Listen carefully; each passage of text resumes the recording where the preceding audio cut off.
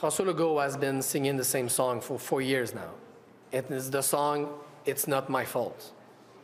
It's Mr. Trudeau, it's the Liberals, it's the unions, it's the pandemic. He's been in power for 4 years. Accountability starts now. He will be held accountable by Québec solidaire for what's happening in our emergency rooms, for what's happening with our planet, for what's happening in the cost of living crisis. He will have to answer our questions, and we will not accept anymore those type of excuses where he accuses always someone else to be responsible for the failures of his government.